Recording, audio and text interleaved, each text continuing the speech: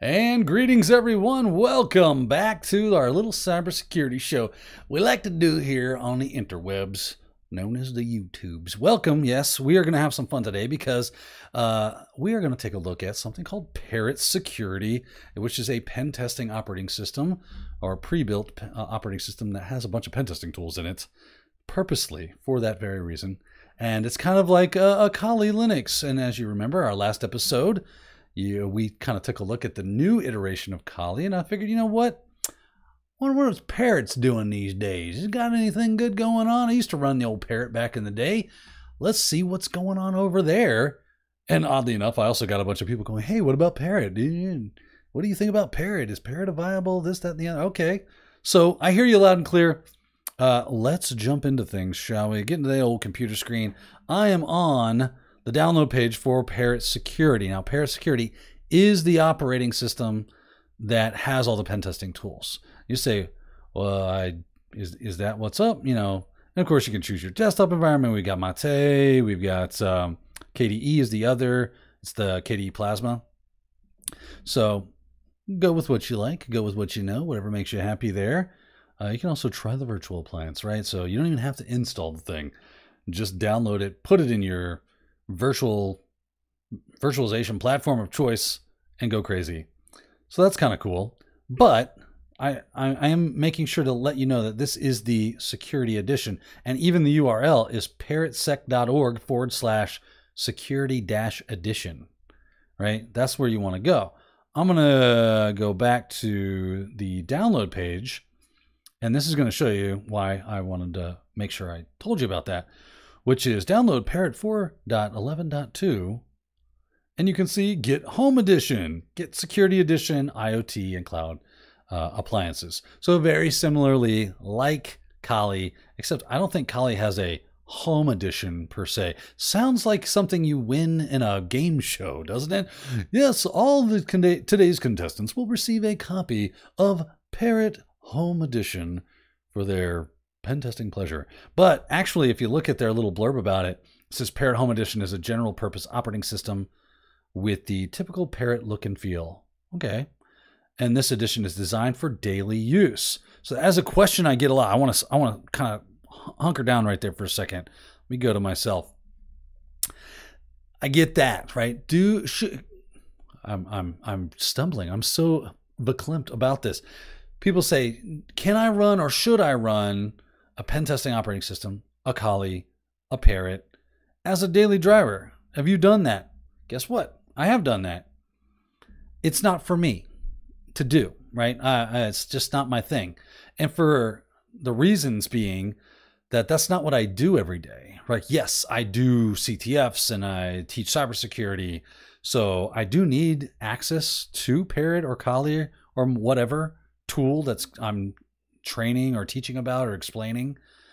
But that doesn't mean I need that for my daily work, right? My daily work consists of doing Zoom meetings and being in Microsoft Teams and, you know, spreadsheets and Mondays and all sorts of collaborative, you know, web-based, cloud-based services that help me, you know, make sure that my work is being done in a timely manner and that things are being filled out and that kind of stuff.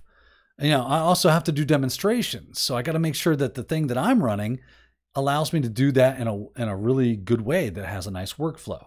You can see I'm actually running Windows 10 on this laptop that we're using today, that we're looking at this. And I'm just virtualizing Parrot. I virtualize Kali. And that's an easy way to go for me. Now, I'm not the biggest Windows fan, honestly, but it does well for doing this, like my YouTube channel. At work, I actually just switched to Linux Mint, and it does a good job of doing that. Maybe I'll jump to that with this one. I don't know. Right now, this is working fine and doesn't give me too much of a hassle. And that's what it's all about. So if you do pen testing and you want to run Parrot as a daily driver, right? Maybe you grab the Home Edition and you slap in the tools you like and you go crazy. Or maybe you just go with the Security Edition, get all the bells and whistles, and that's fine for you. But you got to remember that these are meant to do a job. Any distro has kind of a focus. It's meant to try to reach a certain audience. So if that is you, cool. Run it as a daily driver, slap it on the metal, go crazy. If not, maybe virtualization or dual booting would be a better solution for you. So that's my take on whether or not you should run it as a daily driver. My 2 cents. All right, so Parrot tools can be manually installed and assembled in custom lightweight pen testing environment. So it's a custom, it's a lightweight. I like all that. If I wanted to run Parrot home, maybe that would be a really good experience for me. That's cool. And then I could, like I said, install the tools I want. But Parrot Security Edition is really what I care about because I want to do CTFs. I want to do pen testing. So I want the tools. I want to see the full-fledged amazing thing that Parrot can be. And of course, if you're running IoT cloud and even virtual machines, you can find all that here. So there you go. Just kind of I don't know, some advice. Like I said, my 2 cents from just one guy on the internet, raving like a madman, screaming in the darkness. You never know. I'm just going to go to the home page here. So yeah, we're at 4.11.2, talking about the Parrot project. Again, here it is talking about being lightweight, portable, and universal. I think it says it's very privacy oriented. Yeah, so security, always updated, frequently released, hardening and sandboxing options. Where's that? I know it talks, they're very privacy focused. Oh, there it is. A secure and hardened system ready to securely surf the web and privately communicate, plus many many useful zero knowledge services where encryption is done right. So honestly, we've seen Kali say, hey, we want to be an operating system that you can use as a daily driver, right? No longer logging in as root by default. I don't know how much they're putting into things like Parrot is here as far as privacy and zero return. Be warned, there's pros and cons to this. They disable scripts, so if you go to a web page, there's a bunch of stuff that doesn't work. You got to enable things, you got to allow stuff. I think Privacy Badger or whatever it is installed. But yeah, so just be aware of that as you consider whether or not this will be your thing you use on a daily, right? All right, that all said and done, enough of that business. There it is, old Parrot. I've kind of bumped the fonts up a little bit here to try to make it very viewable for us. But where do we want to go? Let's just kind of take a look at the layout really quickly. I've got my drop-down menus up here. We've got applications, places, system, and then a link for the browser, a link for the terminal, and a link for a text editor called Pluma, which is not too bad whatsoever. Over here, date and time, networking stuff, whether or not your volume is turned on. Down here in the bottom right-hand corner, you have access to the different desktops. So if I open something like a terminal and I can jump to another desktop, I can jump to another, there you go. It jumped to another desktop and I'll see my terminal, I can jump back. I love this kind of, the multiple desktop stuff. That's just the way to fly, right? So good stuff. There it is down there. I wonder if I can control alt like left and right. Yes, yes you can. So control alt left and right will let you easily swap between your terminals. And down here we have a menu, which looks like it's the same as this menu, but just, right? Is that what it is? It looks very similar, but different. So this seems more like the super key, like the Windows style. If I'm looking for, you know, SQL map, right? I'm getting that very easily here, but I think you can still do that. No, you can't. This is just drop-down menus. So if you want to type in what you want, you got the menu down in the bottom left. If you're just happy with the drop-down menu and choosing it by category, rock and roll. You've got options. Hey, I like options. Options make me happy. They're very good. Okay, where are we going here? Let's take a look at the different options that we do have. So we've got privacy, office, internet graphics, not internet graphics, but internet graphics, sound and video, games, pen testing, programming, system tools, system services, accessories, and universal access. Really what we care about are things like privacy. This is cool. You got an on-surf.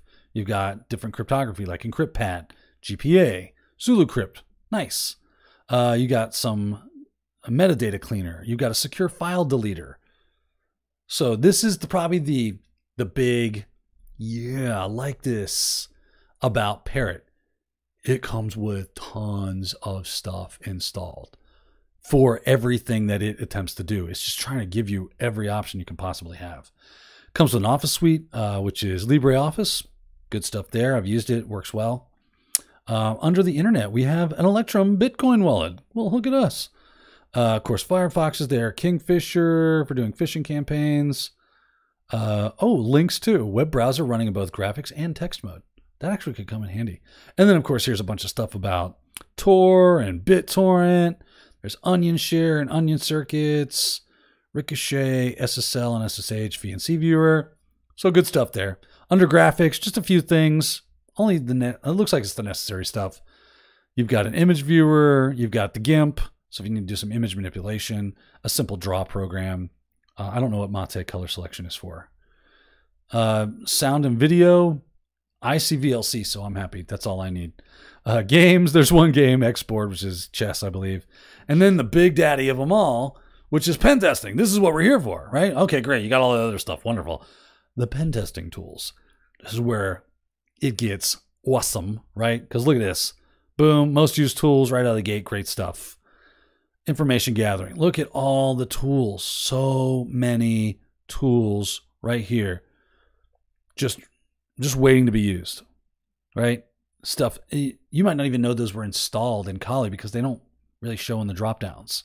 You'd have to kind of dig around the system to see what's in there. We got vulnerability analysis with Cisco, fuzzing tools, OpenVAS, stress testing, VoIP tools, you name it. Web app testing, right? Oh man, this is bread and butter right here. Joom scan, WP scan, WIG, PLE cost, web application proxies. So there's Burp Suite. There's Dirbuster, GoBuster. Great stuff. Cadaver, I've used that. Works great. Joom scan, Skipfish, Nick2. Excellent, right? There's Zap right there. There's comics. There's Skipfish as well. So great stuff. Exploitation tools, payload generators. Here's Metasploit. Honestly, it's not a pen testing operating system without that stuff. Password attacks, post-exploitation with things like PowerSploit. Pass the hash attacks are all in there, or the PTH toolkit. There's Mimikatz. I'm sure we're going to have, there's Offcracked, SamDump2, John and Johnny, Hashcrack. Don't forget fcrack zip. That's a great tool, actually. Rainbow Crack is in there. Oh, this is not even leaving you without a witness, that's for sure. Medusa, Hydra, Encrack, 161, Potato. Man, and the list goes on. Honestly, we could probably spend forever going through this stuff. So I'm actually super impressed. I really like what I see here. I think they've done a great job over at Parrot with building a really competitive operating system to kalilinux. Just going to put that on the floor right there. Take it or leave it. You know, it's one man's opinion. So that is what it is. But I like what I see, honestly. Maybe I would like it better in KDE. I could give it some more resources or something and try that version. But even with Mate here, it's running pretty well. It looks nice enough. It's definitely got enough tools to keep me busy for forever. I'm not like searching for stuff or doing a bunch of installing of software right out of the gate. You know, we didn't even get into all the other good stuff for programming and the different system tools that they have in here. Like there's terminators installed by default. Love it. It's one of the things there's HTOP, right? Great stuff. Gparted. Awesome. System services. Oh, this is so sweet. This is one of my favorite things. I've almost jumped over this. Easily start and stop system services that you need for beef. Different databases or the database, which it looks like it's PostgreSQL.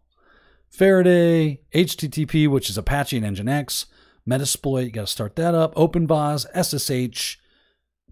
I don't know what Explico. I don't know that one. That's fun. I'll have to play with that. But there you go. Kind of a walk around the park here with old Parrot. I like the background. I just want to show it one more time. Give you a look here. I just realized, you guys, I had a close-up on me the whole time. I was showing you down here in right here in the system tools and the system services. I was running through this list. I'm a crazy person. I didn't realize I left you guys. You're going to show me. Show me. There it is. That's all. I was just kind of reading this to you.